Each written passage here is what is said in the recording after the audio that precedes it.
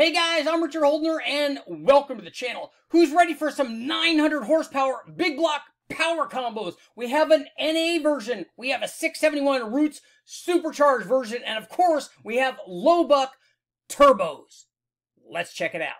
Okay guys, we're going to jump right in. 900 horsepower big block Chevy combinations. We're going to start off with a naturally aspirated version that I put together. And this, like a lot of the motors that I put together, whether it's a 454 or 496, 540, or you including this 565, I kind of want them to be dual purpose motors. So I purposely don't build them as dedicated NA motors where you might be wanting to run 14 or 15 to 1 compression and have it be a dedicated NA motor. You could also run nitrous on that, but not something that I could add boost to. So I always have that in the back of my mind when I'm putting these motors together, which is why this combination got a fairly reasonable static compression ratio of 10.5 to 1. Now, it had a really big camshaft in it, so I could have gotten away with more static compression, but I had in the back of my mind, what if I want to run a centrifugal blower on this or turbos or whatever? So that's where we started out. But this combination started out, and obviously you can see from the dyno curve, we'll just jump right in and tell you the power outputs.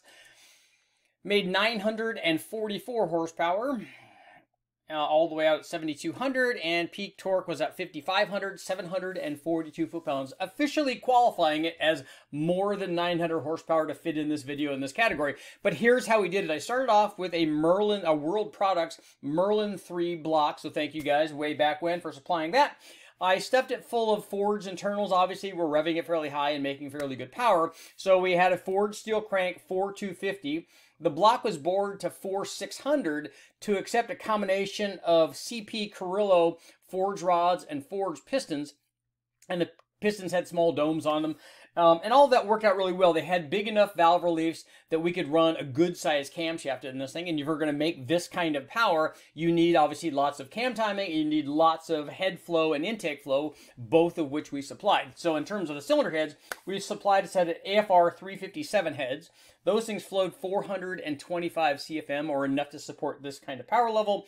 They have a 2.3 188 valve package on them. So they were a good addition to this combination, giving us enough airflow to step up and obviously make this kind of power. Now we topped that off, well, before topping it off with our tunnel ram intake manifold, we had to choose a camshaft. And again, a big displacement motor running RPM, you're going to need a fairly healthy camshaft in it. So we did pick a healthy solid roller race camshaft in it. It was an off-the-shelf one from Comp. It was an 11727-9, and that camshaft offered an 800 748 lift split, so good lift.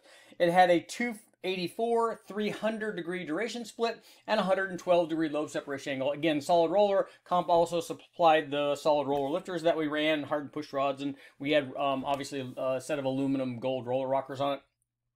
To top things off, and we ran this a number of different ways. There are other videos up that show that, but we ran it first with a Edelbrock Super Victor 4500 and a 1050 Dominator on it, and an MSD distributor. The other thing that was very important on this combination is we had a Moroso oiling system on it. The Moroso oil pan had an integrated windage tray. We had a billet pump on it. It was all good stuff for a wet sump application. Obviously, a dry sump might be even better.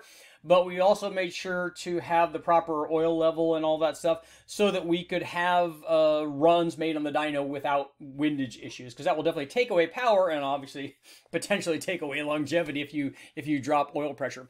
So all that stuff worked out good, but we ran it in a number of different configurations. As I said, we ran it as a single 4-barrel. We ran it as a single 4-barrel with nitrous, and then we added this Wilson ported Dart tunnel ram with not one, but two 1050 Dominators on it. And we also threw, basically, this thing started out making like less than 800 horsepower when we first started up and after the initial break-in. So it took a lot of steps to finally get it to this point. We had a hard time getting enough fuel to this thing. We ended up doing the toothpick trick and just sticking that in the air bleed to get us in one corner. We did corner jetting with Brule, and thank him for his help. That worked out really great.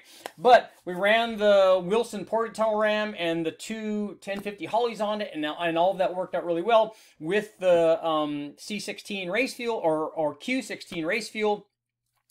And once everything was said and done and all the smoke cleared, not that there was any smoke, this thing, as I said, did really well, produced over 900 horsepower. And remember, 10.5 to 1 static, with so not very much dynamic compression with that kind of a camshaft and a 10.5 to 1 static. 944 horsepower and 742 foot-pounds. Obviously, with more static compression, this thing could get obviously a lot closer to, and maybe even reach the 1,000 horsepower mark. But let's jump now to combination number 2. Okay guys, let's take a look at combination number 2 on our 900 horsepower big block buildups. This one started out as an NA combination to which we would add boost to from a 671 supercharger. So let's take a look at our specs on this thing. It was a Gen 5 block. Once again, we had installed components from CP and Carrillo. This was a 496-inch stroker. We had a scat forged crank, and as I said, the CP Carrillo Bullet series pistons and rods to up the displacement from our 454 up to 496 inches.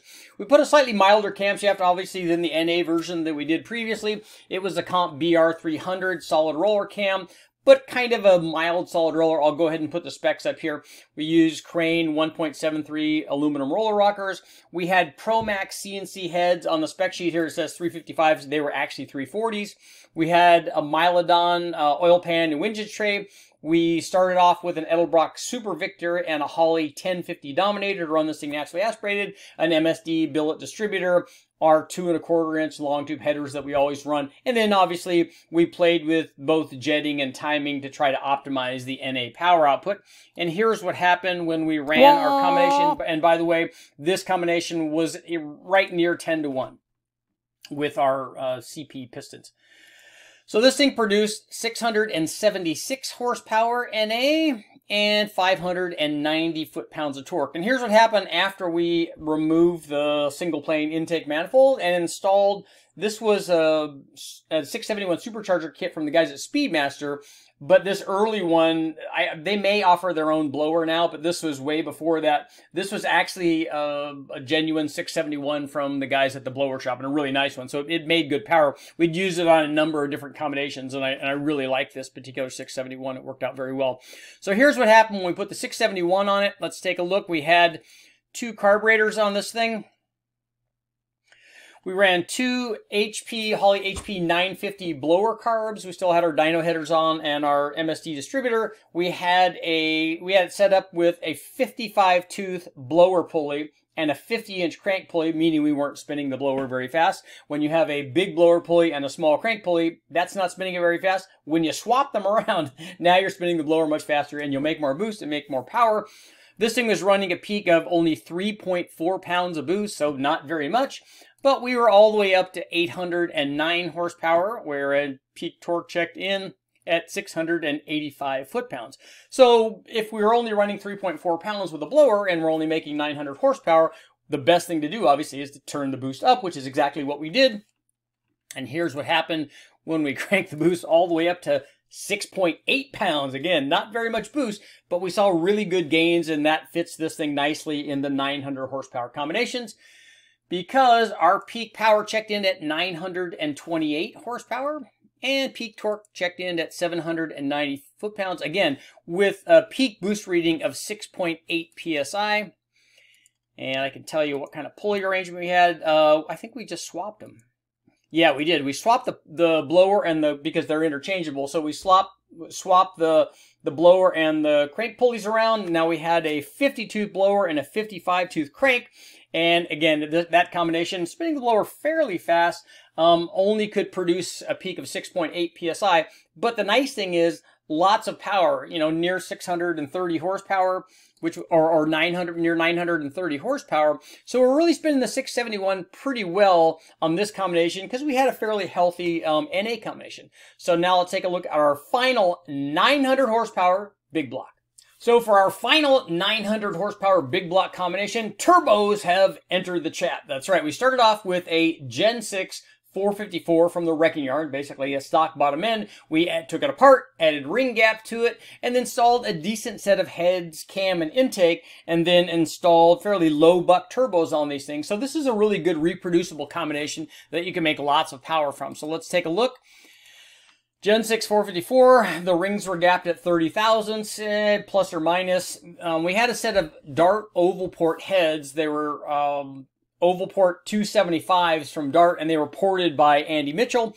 Again, you probably could do this same thing at this power level with the stock heads that come on the motor. We had an Edelbrock Victor Jr. 454R designed to work with EFI. We had a Holley HP management system. We had 1,000 CFM 4-hole throttle body. We had 80-pound injectors because this was port injected. We had a custom comp cam. It was a hydraulic roller. 561 lift, 233, 239 degree duration split, and 118 degree lobe separation angle. We had some inexpensive comp like cast aluminum roller rockers. We ran our dyno headers as usual, and with an MSD distributor, this combination produced a whopping 509 horsepower and 497 foot-pounds of torque. So we did obviously what you need to do to make more power than this. We just added boost.